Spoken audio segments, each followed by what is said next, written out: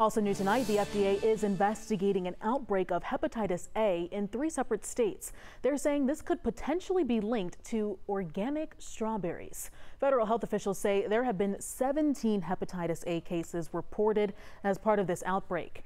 These have been contained to California, Minnesota, and North Dakota. The vaccine-preventable liver infection has resulted in 12 hospitalizations so far.